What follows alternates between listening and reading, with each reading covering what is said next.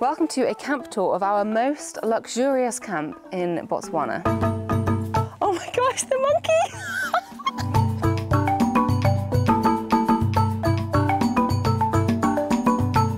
Now, I'm actually stood in front of the reserve bedrooms because this is the open air camp and it's really cool, so I figured you guys would like to have a little tour around. So, the clue is in the name, open air. We are completely out in the elements.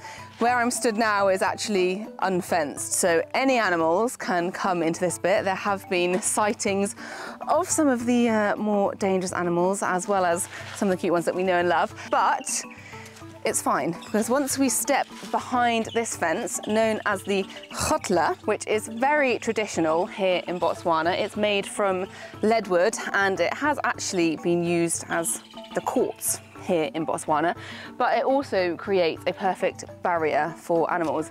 So it's super cool. We're literally sleeping inside here. So let me show you around.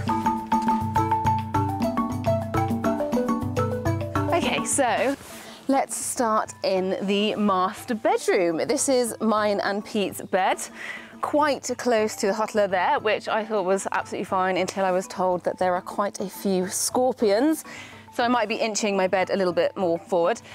You can see we've not got much in the way of storage, so all of our luggage is just to the side here. We've got some nice towels on the bed as well, and of course our essentials on our bedside table.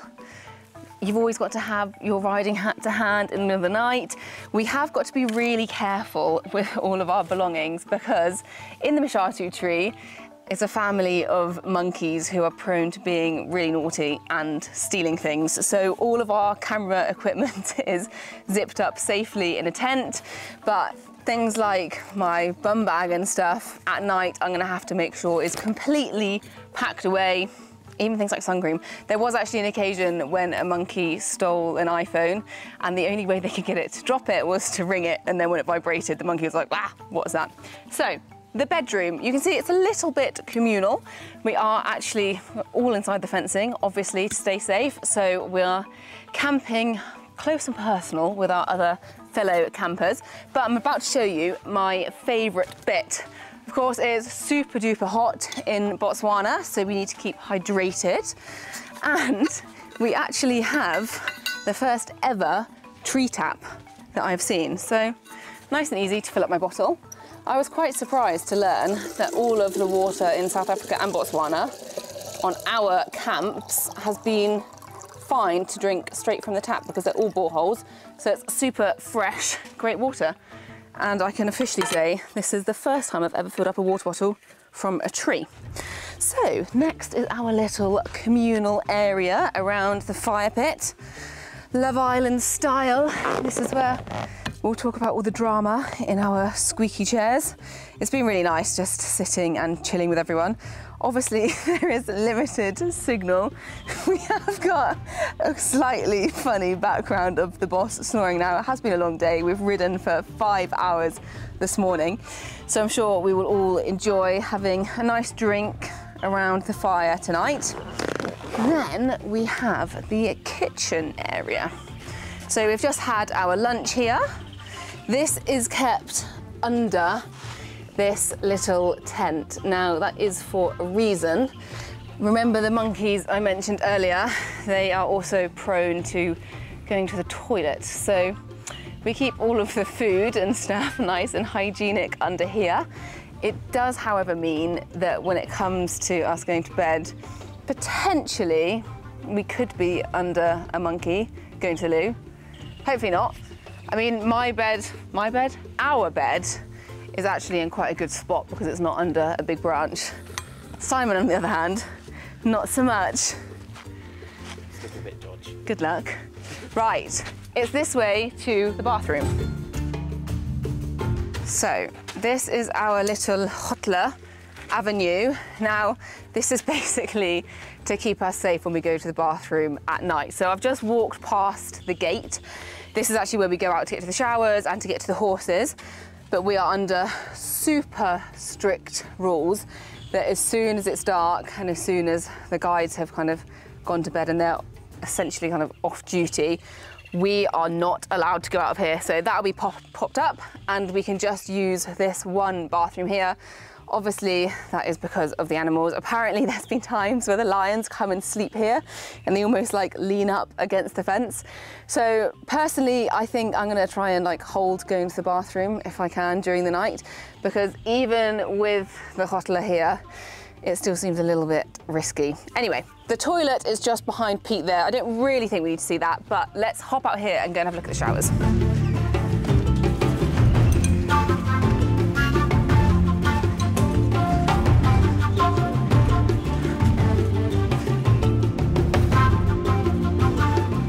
Our kind of ensuite bathrooms, just with a little bit of a walk. So, got our big shower here, obviously got a sink and basin and everything. We've got our super secure rope that comes across to let people know you're in here. There are 4 showers, so there shouldn't be too much fighting. Obviously, because it's so communal in there, this will also act as like a bit of a changing room. Now, I was a bit skeptical as to whether there would be any hot water here, but I can assure you they have thought of that. There are hot showers, and I'm going to show you how we get that. And we have hot water. So this is a little log burner. I don't know the ins and outs, guys, of how it works, but essentially if we make a little fire in here, we can get hot running water. However, as I mentioned, it is super duper hot, so I'm actually really ready for a cold shower. Now, the most exciting bit, which I think you are all going to enjoy, is the horse area. I know there's going to be people wondering about how we keep the horses protected, because obviously we're inside the Kgotla. So let me take you through that and go and show you the ponies.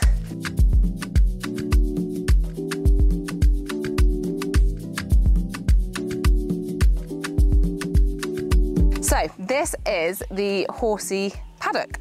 Nice big area for them all so they can keep walking around after they've been their long rides in the morning. Super shady. You can see all of the horses behind me having their afternoon supper. They've also got loads of very delicious looking hay nets dotted about so that there's no squabbles for forage or anything like that. So the way that we keep the horses safe from the predators, which are literally just the other side of this fence. Remember guys, we're in the Motloutse Game Reserve, so there are wild animals everywhere. There's literally no fences. They can go to Zimbabwe if they fancy it. So we do have to take extra precautions to keep the horses safe. And one of those is the lion netting. So all around the fencing, there is this kind of netting, which looks like it would not deter a lion at all. But weirdly, lions see it as like a really physical barrier. They can't see through it and they don't think that they can get through it. So that is one way we keep the horses safe. The other way is that the amazing staff and guides here are actually on a rota all throughout the night. So they take it in turns to stay up for an hour with the horses, and they essentially just keep watch to make sure that if any lions or predators come in, everyone can be alarmed and they can use the bullwhips to make a nice big cracking sound, which scares the lions off. So let's go and have a little wander over to the horses, because I can see Smokey enjoying his supper. We went for such a nice ride this morning. It was quite a long one. There was lots of kind of rocky, mountainous terrain to go over. And then we came past the most gorgeous big rock formations. Smokey was just an absolute superstar, as he always is. Last bit of the horsey area to show you is the tack room. Now, obviously we are very remote right now. Oh my gosh, the monkey! The monkeys are going a bit crazy because they love the horse feed. We literally just saw a monkey stealing food out of the buckets. The horses are so sweet with them. As I was saying, we're in a very remote area, so there is no worry of tack getting stolen or anything like that. So it's all out on our log here. Everything is very organized. When we arrive back, we untack the horses super quickly. They all get washed off. And then we have to arrange our tack like so. So we've got our saddles underneath, and then we pop our kind of saddle pads on top, and then our sweat pad all has to be facing upwards so that it can dry out in the sun and it's nice to put on the horses' backs tomorrow. We then have to clear out anything in our kind of saddle bag that, you know, we need for the night. I tend to keep like my sun cream, my sunglasses in there, and pop our bridle on top so that we know whose tack is whose. And then it's as simple as that. It just stays there and it'll be there in the morning.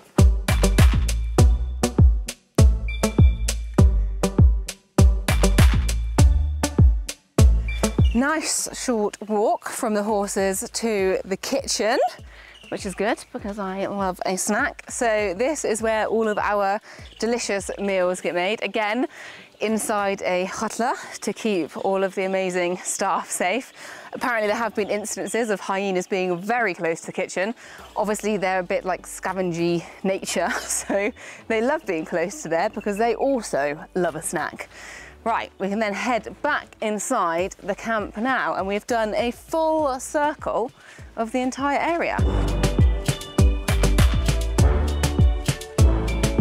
So, this is our open air camp, but obviously the proof is in the pudding as to how well we sleep. So I'm going to catch up with you guys in the morning to see what my first night was like here, see if we have any encounters with elephants or hyenas or lions, and see if the noisy wildlife keeps us up all night. See you in the morning.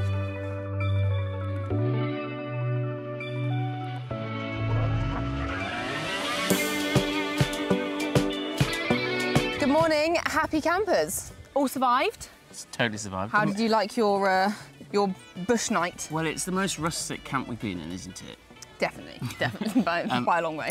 But which I really liked. I really liked that. It was really nice. Once I got over the bugs, had a mild panic about the scorpions. I actually slept really well. We had a tour of all the scorpions that were in the fencing that we were sleeping next to. I really didn't find that helpful. But I took confidence in the fact that these guys found it all very amusing and it was all great, and they were sleeping there too, so surely it was going to be okay. They weren't like, okay, we're off. No, I was actually surprised, and there weren't too many scary animal sounds, or at least I didn't find them scary. No, not at all. I felt quite safe. I thought that we were going to hear a lot more through the night. Same. Actually. Well, saying that, I was like fast asleep. I was absolutely zonked. I was out for the count. But I've also taken a lot of confidence from like Max and the team, and knowing that we are looked after and safe. They're like the most important part of this, I think, for me. Yeah, oh God, 100%. Obviously, you know. No offence, Simon, I would not have wanted to camp in there with like just us guys. I mean, could you imagine? Out of there. I definitely wouldn't have slept. Oh God, no. Absolutely not. No, I quite liked our little wake-up call this morning as well. Yeah. Lovely lady coming in and singing to us. Anyway, this is a bit out of context because we're now in a completely different location with a full English breakfast on our laps. And that's because we've had the most sort of crazy morning. So we got up before breakfast, didn't we? Hence why we couldn't film this morning because it was still a bit dusky and dark. And then we've ridden over here. We've had a little race. Well, first of all, we picked up some lion tracks, which I got very excited about. I was going to mention the lions, Sorry. don't you worry. Go on, Simon, you tell me about the lions because you love the lions. I got really excited about it because we picked up some fresh tracks, and so we kind of reached our way to where sometimes they like to spend time, and it was such a privilege to be able to go there because it's so beautiful, but you'd never get there in a vehicle because it was it's also kind of enclosed. Tiny little tracks, really pretty though. And really beautiful, and we could ride through and see, and we were obviously like getting quite excited that there might be a lion there, but we didn't actually see one this time. I reckon he might have been in there just watching us, just Probably. like... There goes Meg Elphick. Yeah. And then we had a little race, which might be in this vlog, might be a different one, so we won't disclose who won that. No. But we're It was very close, of course. It was very close. It was very close. We're ending with a rustic breakfast to follow up our rustic night. So we're in the middle of the bush now, right by the river. And right by the river, which we took the horses down to go and have a drink, which I haven't had that much anxiety about this trip, but I felt quite anxious about that. Smokey went to go in because it's like, oh, I'm hot after racing. I was like, sunshine. This is literally Crockville right now. We're not going in there. And we've just left the horses with the guys who are looking after them, which is amazing. We said, well, should we let the girths out? They're like, actually, don't let the girths out because you might need to get on quick. Could be a lion. Which is that just comes slightly out. scary as well. Slightly scary. I'm also going to really enjoy my breakfast. It's like amazing that the team full English has breakfast in the middle of, literally in the middle of nowhere. With freshly cooked eggs. Like, this has been cooked here. Absolutely wild. So, so lucky. Anyway, that is a little tour of our rustic camp and a bit of an insight into how we're spending our days here in Botswana.